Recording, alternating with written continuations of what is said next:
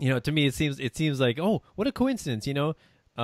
Peace and prosperity occurs when there's less of the state, less regulation, less laws, less taxes. There's more peace and prosperity. Oh, look at that. Children grow up much more healthy and vibrant and robust when they're treated with respect. Huh. So I thought that was interesting that people who say that parenting is exhausting are most often the types of people that are so authoritarian. They believe they have to be controlling everything. And that is exhausting. If you think That about is it, that's very exhausting. exhausting. If I'm in the wrong, I try to apologize to them and say sorry. I think that's another thing that a lot of parents don't do as often because they don't want to seem imperfect or fallible to their kids. They want to Right. seem like they know it all, they got it together, and basically I hear them say, as a parent, you have to appear like the strong pillar.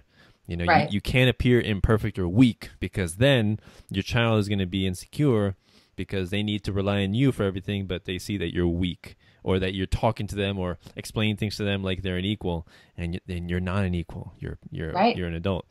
Right.